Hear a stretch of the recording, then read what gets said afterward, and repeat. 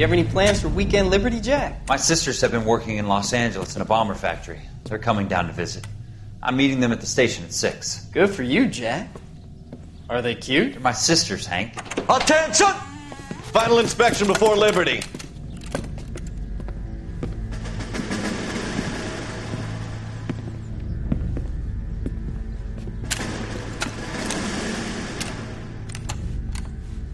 Good job, Kelso.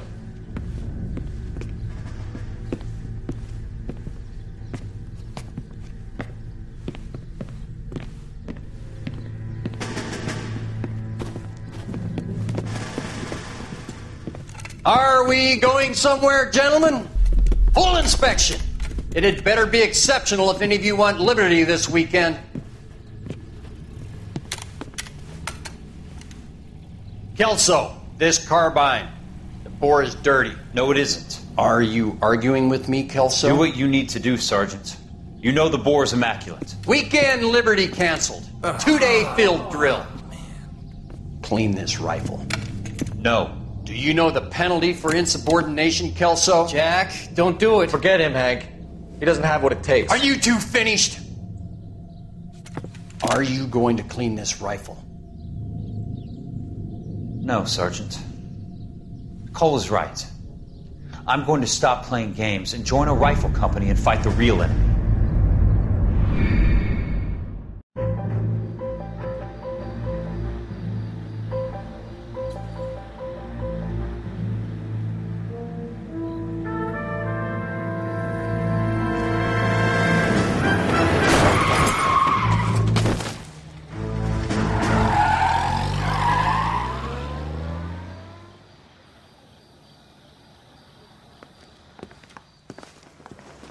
All right, gentlemen, I just got this handed to me. A hit-and-run felony at Ray's Cafe, 208 North Los Angeles.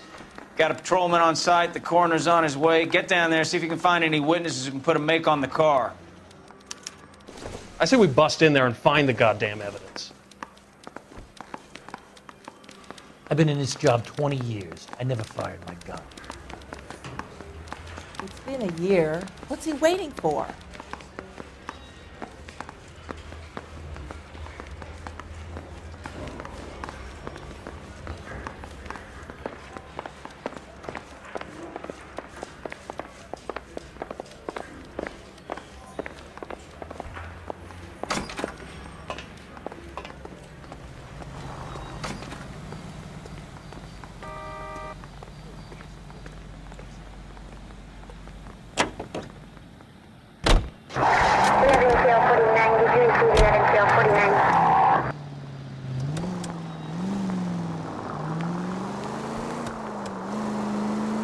Looks like the DA is going to press charges. Anna Rodriguez might do time. I'll speak to the DA. She suffered enough. I don't know, Cole. She's an easy make, and the DA likes convictions. I'll convince him to let it go. How do you do that? I'll give him something better.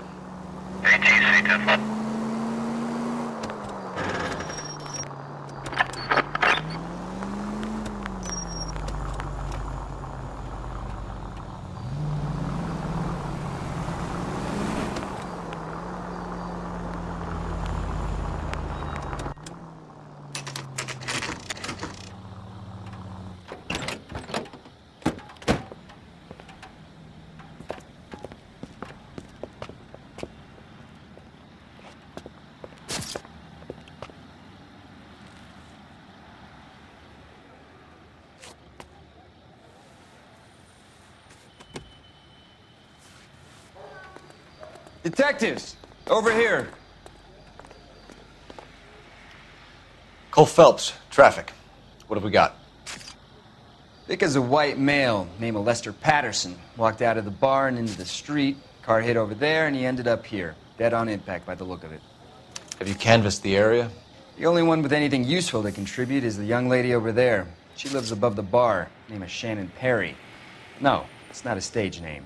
24 years old, she left Kansas to follow the Yellow Brick Road. Is that so? We'll take a formal statement later. Right now, we're going to take a look around.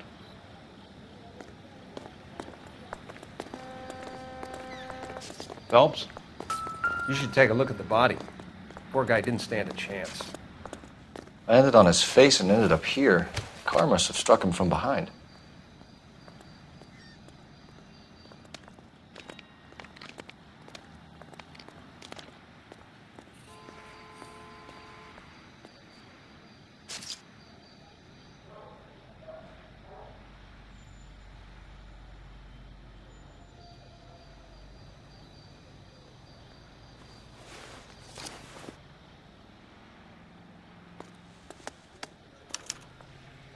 We can notify next of kin.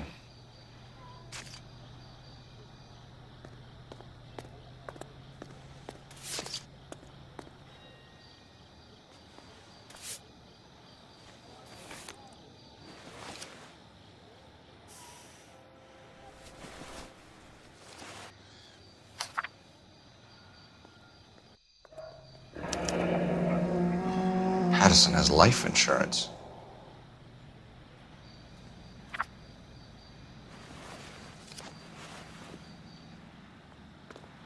What have you got on the victim?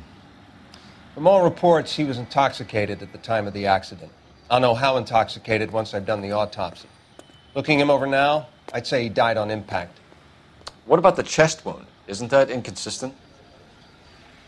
Very common in auto injuries. Look for a car with a prominent foot ornament. Those things are killers.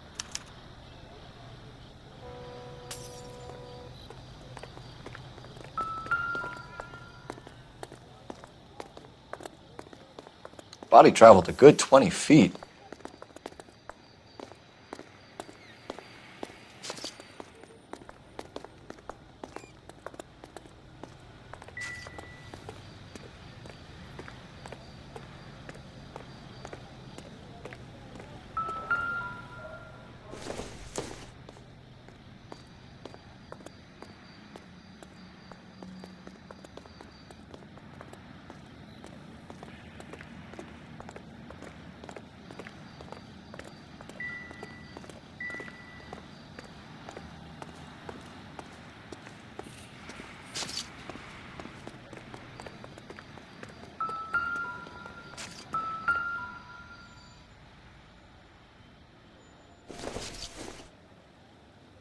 This isn't what we're looking for.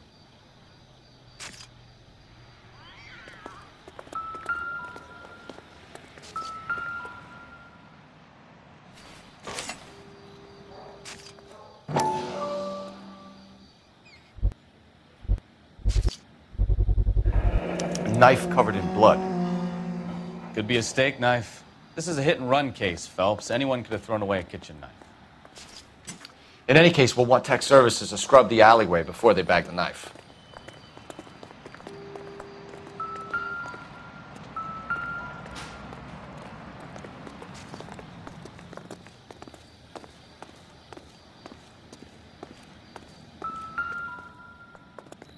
This blood is a long way from the body. The car must have been going like a bat out of hell.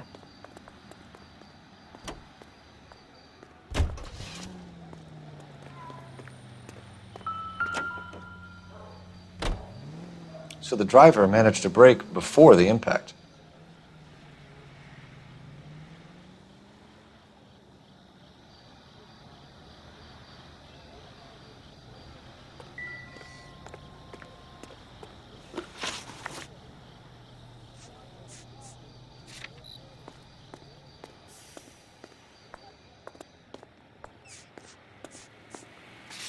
Another day, another dollar. She's all yours, Detective. Miss Perry? Yes? I'm Detective Phelps. This is my partner, Detective Bukowski. Can you tell us what happened? Well, I came to the window because I heard people arguing downstairs.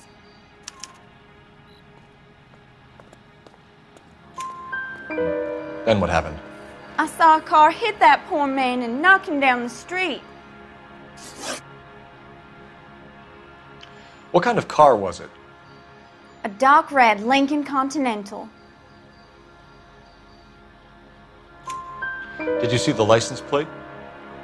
Only the first three letters, I'm afraid. 3C8. Tell me more about the argument you heard. Well, there were two voices.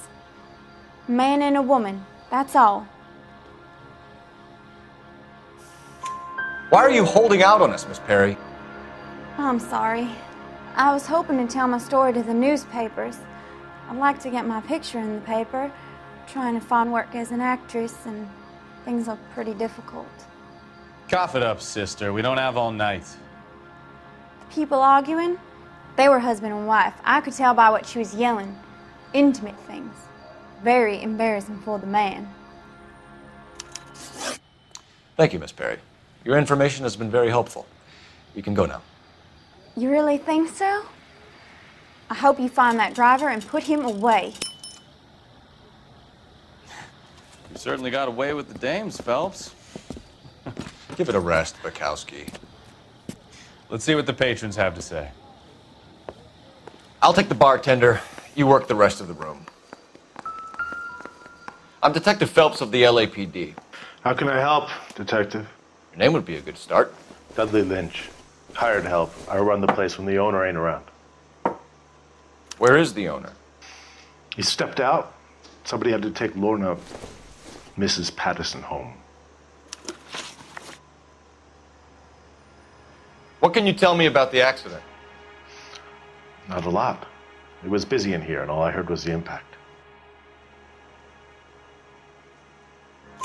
So what was he doing outside? It's against licensing regulations to drink on the sidewalk. Lester and Lorna were having a fight.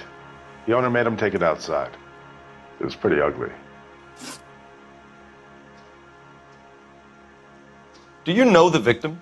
Yeah. Lester Patterson. He's a regular here, or he was.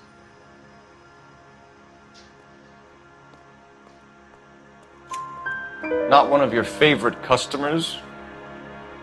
Lester was special, but not my kind of special. Was Lester drinking alone? No.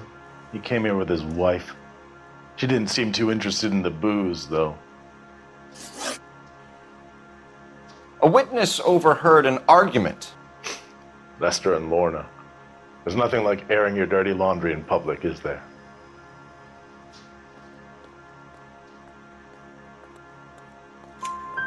Why was Lorna Patterson in such a hurry to leave? What is going on here? Lorna was pretty upset, so Leroy took her home. Lorna and Leroy are close. They've been talking about opening a new bar. Leroy? Leroy Sabo, the owner.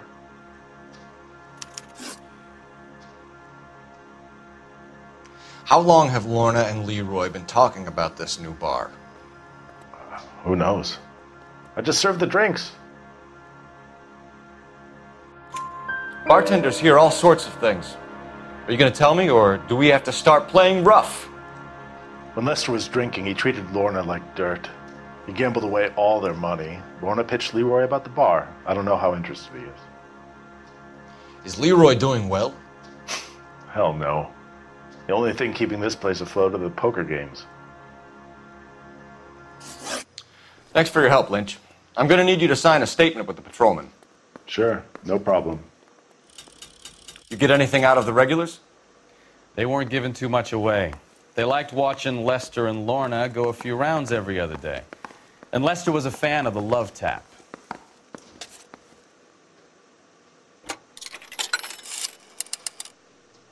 Operator, message for KGPL. Putting you through now. Phelps, badge 1247. How could I help, Detective? I need to run a partial license plate, 3 Charles 8. Cross-check possible Lincoln owners. Suspect vehicle is a red Lincoln Continental. Just a moment, Detective. Only one possible make on that license. Registered to a William Shelton, 738 West Temple Street. Thanks for your help. Looks like we caught a break on this one.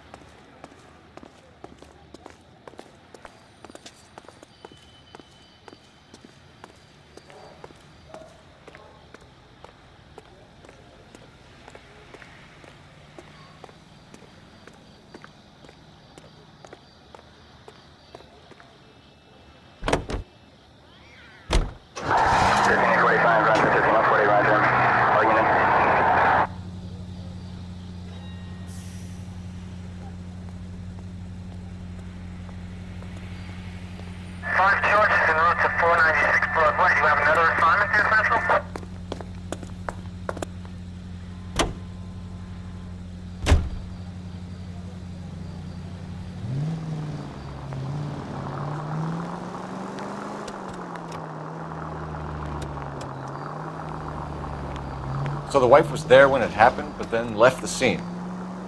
You're right. That's pretty unusual behavior. She could be in shock. I saw some people do some strange things in the war after their buddies got hurt. Maybe. Maybe she doesn't give a fuck. According to the patrons, her old man was a piece of work. You don't think... Phelps, the guy was run over. So it worked out well for this broad.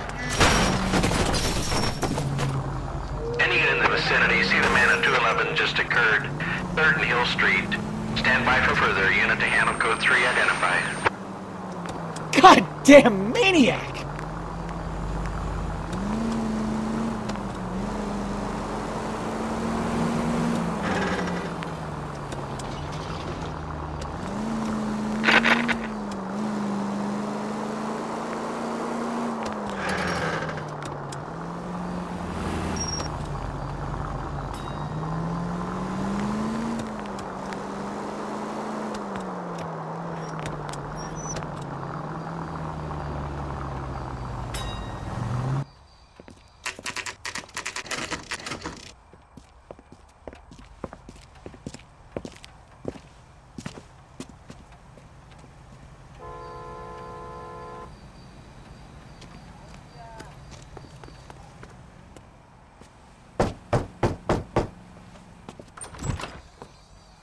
Yes? Hello? Mrs. Patterson. Is this about my husband? We're investigating the incident, ma'am. I see. Come in, won't you?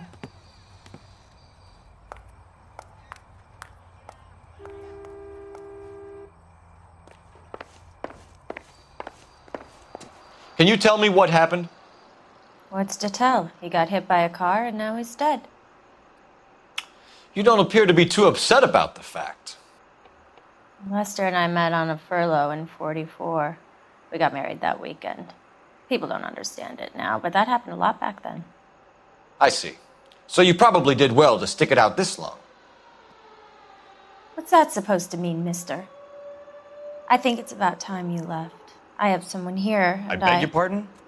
You're gonna have to run that one by us again, sister. It's okay, Lorna.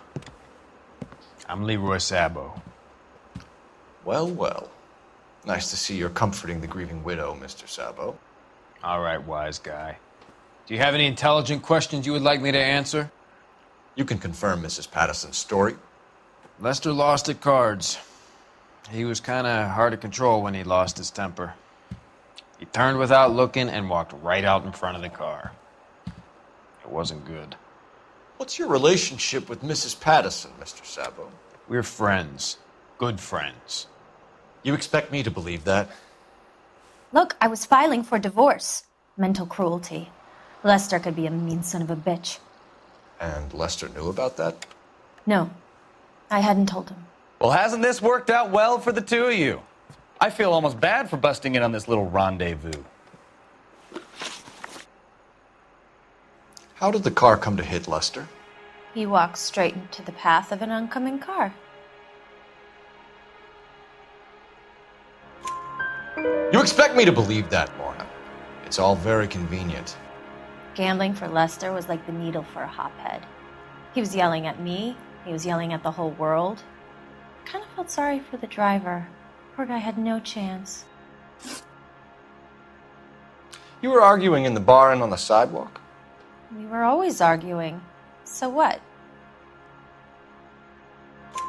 Admit it. You were baiting him, pushing his buttons. We can easily get the full story from the regulars in the bar. All right. Lester was playing cards out back. He lost, of course, and wanted back in. He suggested I earn the money on my back to get a mistake. That was the proposition he was putting to his so-called buddies. So maybe I was a little angrier than usual. Let's just say I took exception to his idea. The bartender said that you and Leroy were planning to go into business together. Can you explain how you'll get the money to do that? I have a little money saved away. You're being economical with the truth, Lorna. You want to back that up, little man?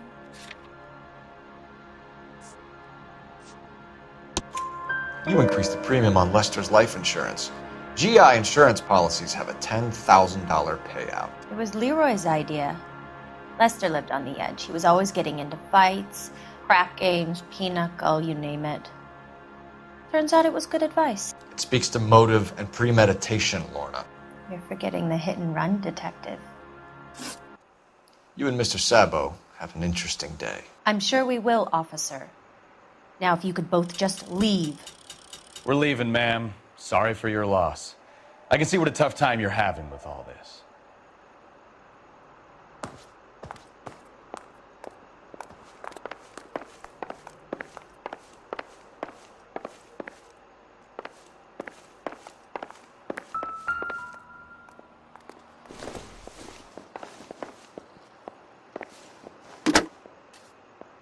Operator, give me dispatch. Putting you through now. Cole Phelps, badge 1247. How could I help, Detective? Messages for me, please. Just one detective from the coroner. Message reads, Phelps, see me at Central Morgue immediately. Results of the Pattison autopsy. Thank you.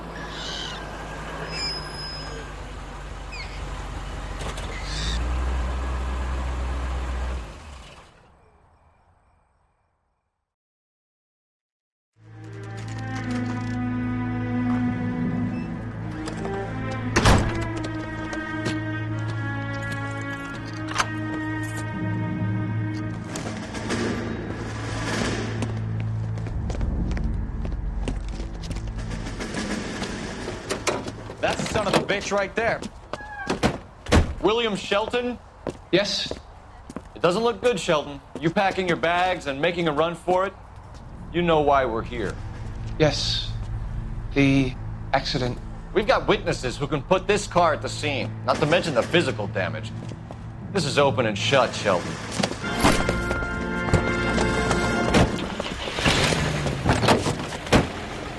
That coward thinks he can run from everything.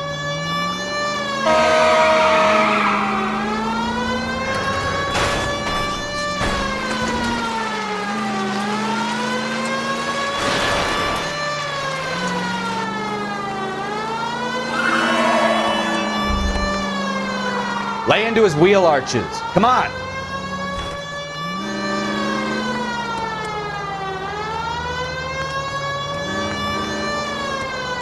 Enough games, Phelps. Take this guy out.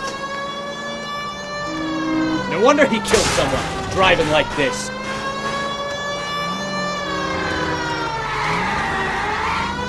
Don't let that asshole get away.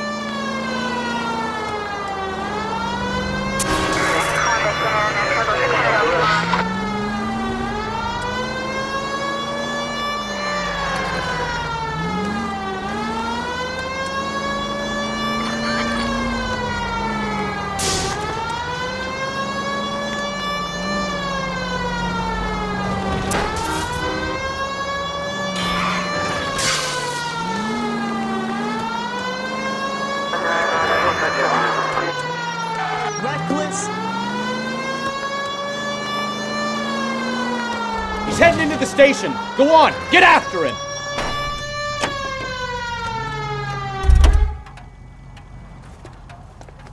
Hold it right there, Shelton! How does a vehicular manslaughter rap sound, Shelton? I hit him. I admit it. I just panicked, but it wasn't my fault. What do you mean? The guy jumped right out in front of me. He came out of nowhere. There's nothing I could do about it. Why didn't you stop? I've had accidents before. That's it. We're done here. The DA is gonna love you. They weren't all my fault. I'm a surveyor. I need my license for my job. There were people around. A woman and a man were standing right next to him. I thought they could get him to a hospital. I'm telling you, it's not my fault. The guy is dead, Shelton. You can't be serious. William Shelton, you're coming downtown. We need to talk about a manslaughter charge.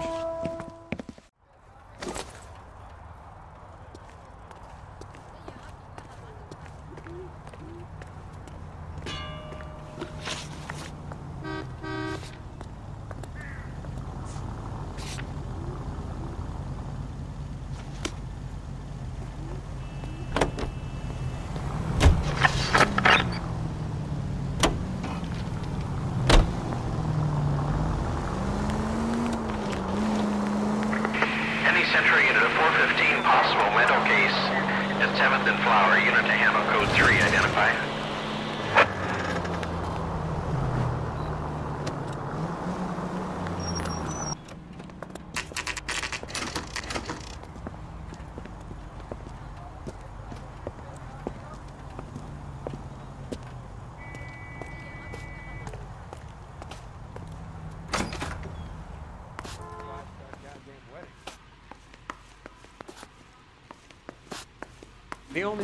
We can put the driver in front of a judge in less than a week.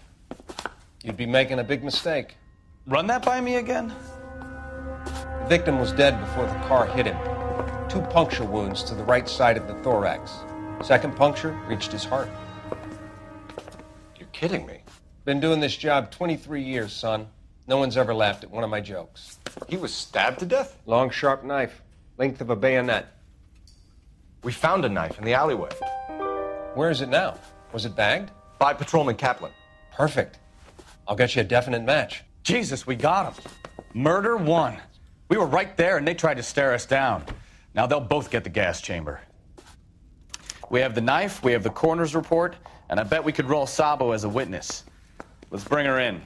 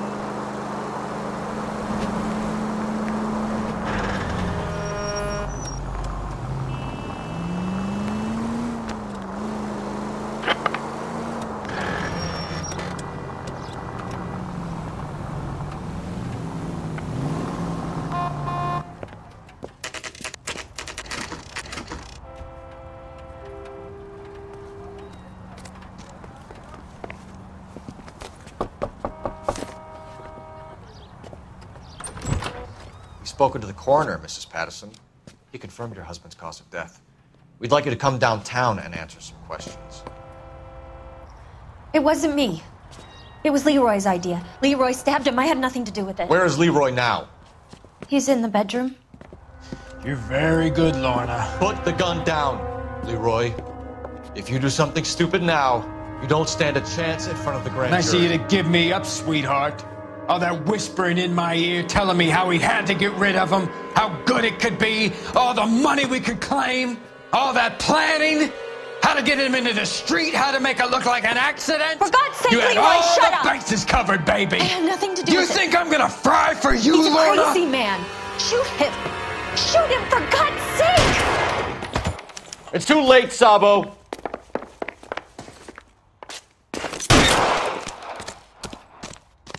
Next time, you're mine.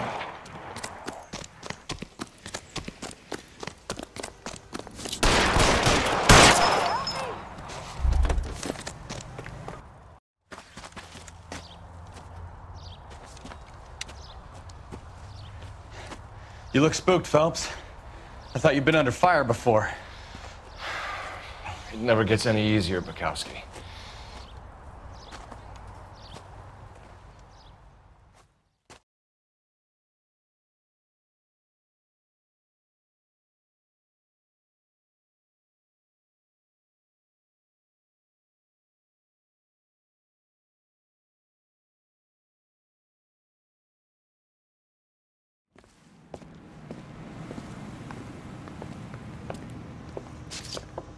So, I give you a hit and run, you bring me back fraud, conspiracy, and first-degree murder. This is how a good detective operates, Phelps. You take nothing at face value. You keep digging and asking questions until you get to the truth. You got some sharp elbows on you, detective. I like that. Keep up the good work.